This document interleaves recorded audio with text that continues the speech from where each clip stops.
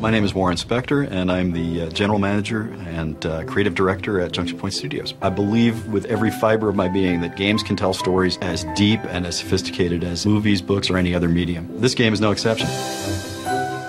The power of Walt Disney's imagination brought into being this alternate world called the Wasteland, where all of Disney's forgotten and rejected characters, they all end up in the cartoon wasteland. Mickey Mouse inadvertently discovers this place. Mischievously, he plays with the magics and creates a monster. And Mickey flees, not even knowing that anything bad has happened. But the Blot is furious, so he just devastates the world. But this world has a hero of its own. It's got Oswald the Lucky Rabbit, the first forgotten, rejected character that Disney created. And so Oswald and the Blot engage in the Blot Wars, which rage for years. One of the most important things in the game is the idea of a heart. No character in the Wasteland has a heart. Mickey has the most powerful heart of all. The villains of the piece are going to steal his heart and use it so they can get out and trap Mickey in the Wasteland. But Mickey escapes. But as he explores the Wasteland, what he discovers is that he's responsible for the devastation of this world. And if he just leaves without righting that wrong, his old friends are going to be living a not very pleasant life. Mickey's core abilities in the game involve the manipulation of paint. He can actually control the power of paint and the power of thinner. Now with thinner, anything that's painted in the world, he can just erase it. He can erase a wall, he can erase the ceiling, jump up through it.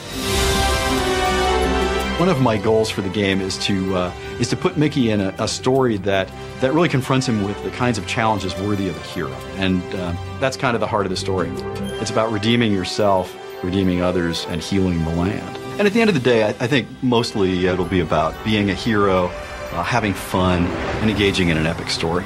In Disney Epic Mickey, story is critical because it's the thing that gives importance to all the player choices and player actions. You're actually being taken through a story, but it's a story of your own telling.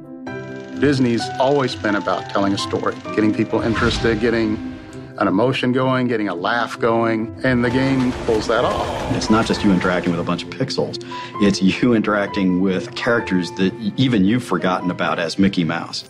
So story is what provides that kind of context. It makes what the player does important.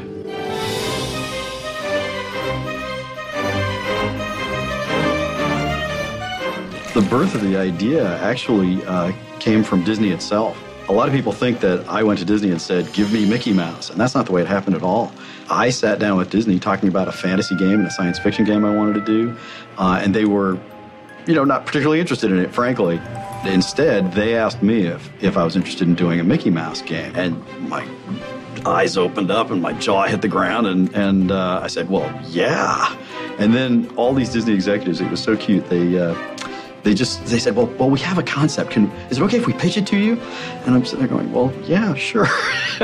and they did, and it was genius. It included some of the foundational elements that are still part of the game today. The idea of a world for forgotten and rejected characters, bringing Oswald back. All that came from within Disney.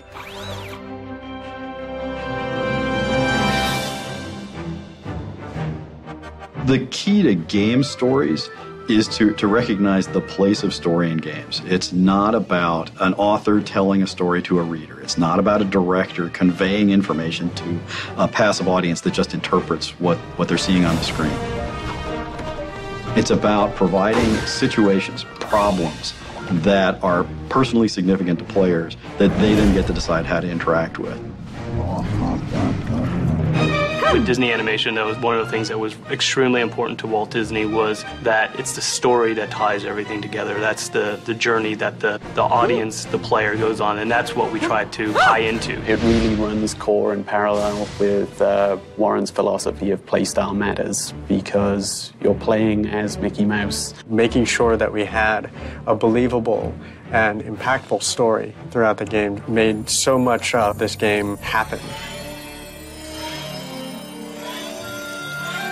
If story is about significance, about making player choices significant and interesting, you have to have something more going on than just beat the bad guy. In this case, I knew I wanted to tell a story about family. When you have Mickey and his older brother, Oswald the Lucky Rabbit, as your central characters, That's a brother story, and so I knew I wanted to play with that. Even though what you're doing is, you're deciding whether to erase your enemies or befriend your enemies by using paint, the real story is about you reconnecting with your brother. It's about how important are family and friends to you. But that's the key. It's how important is it to you? It's about, hey, how do you feel about this? You tell me through the play choices that you make. That's what makes a great game story. It's about this dialogue between, well, me in this case and the team and every person who plays. I was in when they said, you want to make a Mickey Mouse game. But when they told me they'd gotten Oswald back, I lost it. I mean, I was done. I'm an old animation buff. I mean, I knew about Oswald before they mentioned him to me, which is kind of rare. And when they said, you're going to have the opportunity to present Oswald on screen in a new Disney story for the first time since 1928, I mean, what an honor.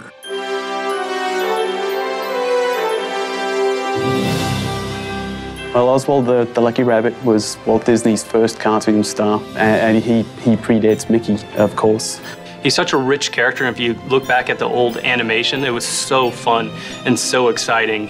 Oswald was different from other animated film stars of that time. Those cartoons that Walt and Ub made were little gems of storytelling. They weren't just a string of gags. Oswald would fall in love, have to deal with a rival. He would go to war. He would do all sorts of things. He was way ahead of his time. Very quickly, the Oswald cartoons became among the most popular silent cartoons of the late 20s. Oswald was a big star. In the late 20s, after just about 18 months of prominence, Walt went to his distributor to renew his contract and wanted more money to make better cartoons. I mean, even then, Walt was all about quality. And the distributor said, no, not only are we not going to give you more, we're going to take your staff, we own the rights to the character, check your contract, and you're out of work. After losing that character, Walt went back to the drawing board, literally, and Mickey Mouse comes into being. And so Mickey Mouse goes down a path of success no one saw coming. Maybe Walt did, but he is what he is. Everyone on Earth knows who Mickey Mouse is. And Oswald just kind of disappeared. There are all sorts of stories about how Mickey was created, but he was created only because the rights to Oswald had been lost. That's the tragedy of Oswald. He really was poised to be the most successful and popular cartoon star in the world. But Mickey came along, and the rest is history. Oswald came back into the Disney fold in 2006, not to star in Disney Epic Mickey, but rather to serve as a catalyst for the game, because really he was the first forgotten character in Disney history. That's kind of the factual story. The heart of that story, though, is Oswald is Mickey Mouse's older brother. And Oswald looks at Mickey's success and just says, I was famous. You stole the life that should have been mine. We ran with that idea, not only playing with his kind of sibling rivalry, the forgotten brother, but we also used him as a path for redemption for Mickey in his own arc, finding out that he had family that he had forgotten or didn't even know about, but then also trying to find his way through crafting this relationship once again with this person that he didn't even know was family. He's an emotional touchstone for Mickey, for players. As you see Oswald change in the way he's responding to Mickey because of what the player is doing as Mickey, you can sort of gauge your progress. Oswald ultimately does re-engage with Mickey. Mickey does redeem Oswald. And that growing relationship is a measure of the player's progress. I love Oswald, and I want to make him a hero too. That's, kind of goal 1.5 for this project. I remind people how incredible a character Oswald is and set him up for success as a cartoon star, as a plush toy, you name it. I want Oswald everywhere because he deserves it.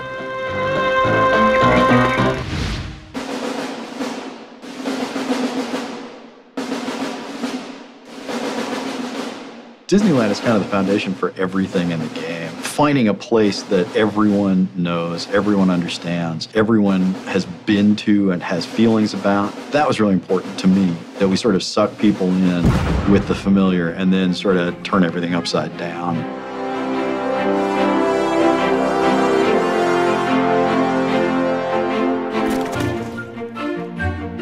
If Walt Disney was going to bring into existence a world for forgotten and rejected characters, what form would it take? It's going to be his fondest dream, which is to build this park where adults and kids can experience joy together and where his characters, his creations, can live forever. In that sort of imaginary creation, it wasn't born fully formed. It wasn't perfect. It was incomplete. And so Oswald, its first inhabitant, had to finish it. He sort of has a sense that there's this thing out there, this park, this beautiful place, a place of magic. And so he's trying to recreate it as best he can, but he's never seen it. He's got old photographs and blueprints and stuff to work from. So this was essentially taking that same aspect of the cartoon characters who are forgotten or rejected and applying it to Disneyland. So rides that are rejected, animatronics that are rejected, shops that are rejected, pretty much anything that was in Disneyland or was even considered for Disneyland ended up becoming part of Wasteland. Disneyland has a lot to teach game designers. It's pretty incredible.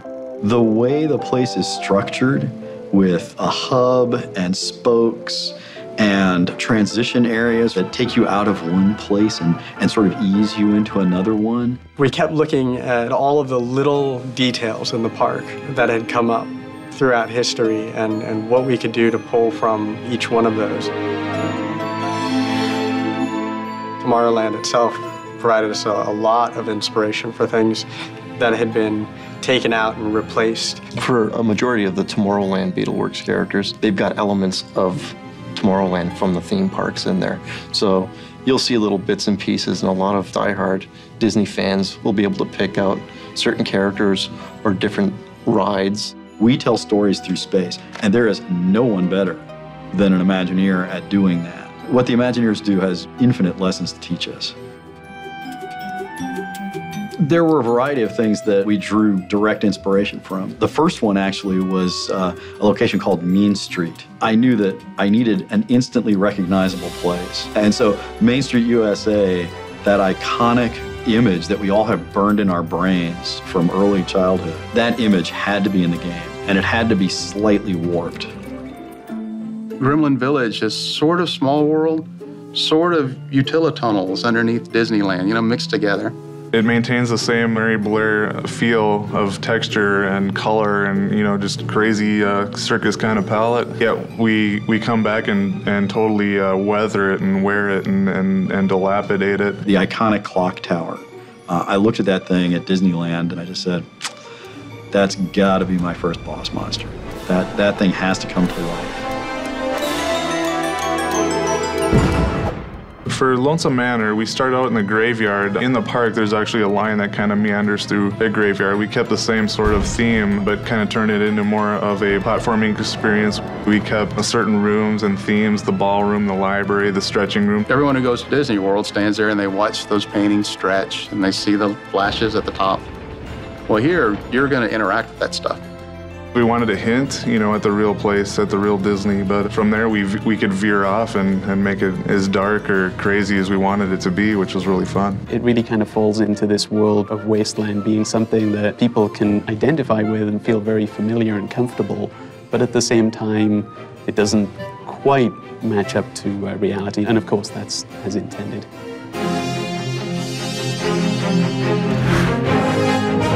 I hope it's kind of, recognizable but different, familiar yet strange, and funny but kind of sad in its own way. I want players to feel that whole range of emotions, but always recognizing that this is based on Disneyland. And frankly, if you know things about Disneyland, if you know things about Disney's history, things will be more significant than if you don't have that background. So Disney fans, I think, are going to have a blast. Animation is one of the most important things I think we have to capture as a Disney studio and as a Disney game. Mickey in stillness is obviously Mickey. Any combination of 3 circles is identified as Mickey by almost everyone on the planet. But Mickey in motion is what makes Mickey. the way Mickey moves is critical.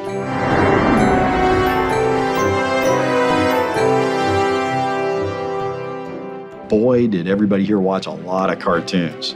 We have all of the Mickey cartoons, all the Oswald cartoons, and all the features. And we would sit here and watch them over lunch and talk about what made them special and what made them great and what elements we wanted to incorporate into the game. Looking back through the archives, seeing how those characters were animated in their original roles, and bringing that to Disney Epic Mickey. We consulted with feature animation, we consulted with Pixar. In making a game about Mickey Mouse, of course, the animation quality in our title had to match feature movies. That was the kind of fidelity we were trying to achieve. I wanted Smee moving the way Smee moves. I wanted Horace Horsecollar moving the way Horace moves and Clarabelle moving the way she moves. I'm telling you, the animators nailed it. Disney has a series of lectures all the way from, some of the 9 old men up to the present. We have access to all of those, so we could learn from the masters. We had access to some of the most senior animators at Disney Feature Animation, and trust me, they critiqued our animations. There was a level of detail that those guys can get to about specific animations that I had never seen in my life, and I've been working with animators, for 30 plus years. The animators, early in the project, recreated moments from real Mickey cartoons. Each one of us took a scene and reproduced it in 3D from what we saw in 2D, trying to figure out what was the appeal that drew us to Mickey in the first place. We did extensive research just to make sure that the animators had the spot-on feel of not only the personality of those characters, but also what the Disney animators had brought to those characters to begin with. Why did they rotate his ears this way? Why did they turn his head and cock his head this way? How do we take that and then find a balance that would work well in 3D?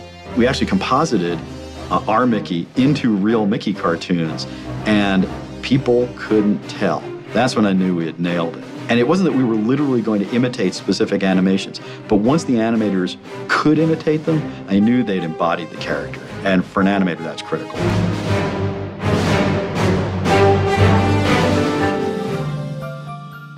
There are clearly differences in a medium where you have 24 frames a second, and you can spend 24 hours rendering 1 second of screen time, and a medium where you're trying to do 30 frames a second and render them in real time. In a game, we have completely different constraints. We're about repeated actions. We are all about magic moments, but they're magic moments that players create by combining those repeated actions in different ways in different contexts. I have a designer I work with closely who keeps me on my toes and makes sure that I'm not putting too much into my animation that would take away from the player's experience. It's this exquisite balancing act between beautiful animation, expressive, emotion-filled, communicative animation, and player control. So that way when they want to turn right, it's responsive. So it's a give and take back and forth. The animators here are expert, and the gameplay programmers are expert at balancing the need for players to be in split-second control, down to milliseconds of control, and beautifully expressive animation.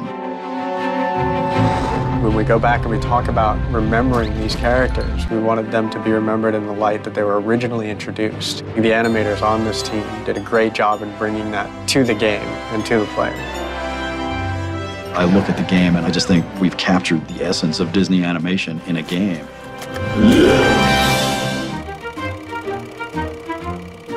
Disney, in an 80-plus year history, he created stories and characters that touched all of us. And when you create that much, some of it isn't quite going to work out.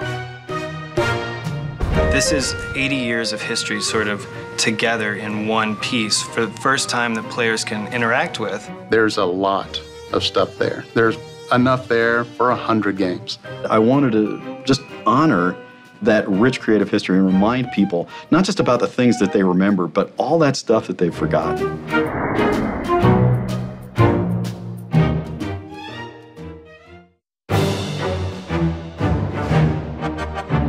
Getting the opportunity to visit, the Disney archives and just look at how much information has been stored over these past 80 years is mind-blowing. You get to see these old pre-production drawings from Fantasia, or what Pinocchio was going to look like, or Captain Hook in blue, really? Tons of cool stuff to see. Now, as a fan of Disney animations, it was a great opportunity for us to go back, relive a lot of the characters I loved as a child, and then reintroduce them for today's market. Some of the stuff is so cool, we don't know why it ended up in an archive and didn't make it to screen or to print. So we were really excited to be able to grab some of those things, pull them out, and give them new life. The problem wasn't what to put in, the problem was what to put out, because Disney's history is so rich and there are so many characters and places to choose from. The weeding out process was a nightmare.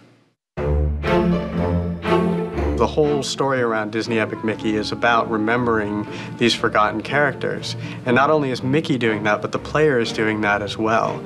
And so their role kind of became this unique and interesting part of the story in the game, because as you, the player, go through, you're learning about characters that you may have never seen before in the Disney archives. And now you're remembering them as well as allowing Mickey to remember them.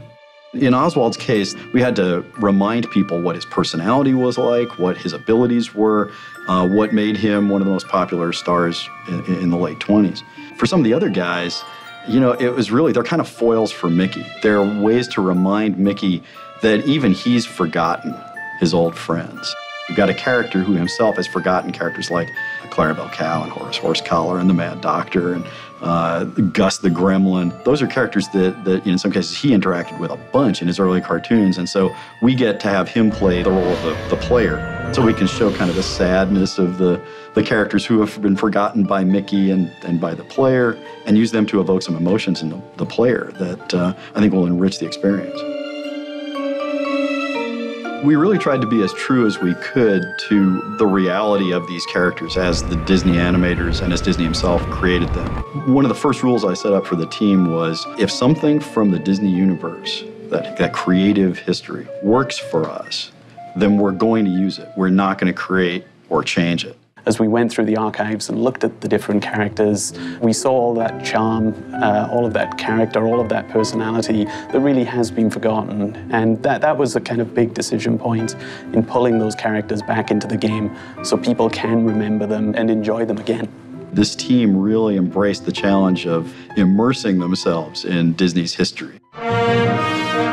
Disney Epic Mickey is, in a really strange sense, a history lesson. I hope nobody perceives it that way. I don't want people put off by that. But at the end of the day, players are going to learn something about Disney's creative past. Disney fans in particular, I think, are going to have a great time playing the Where Did That Come From game, because almost everything in the game is inspired by something real.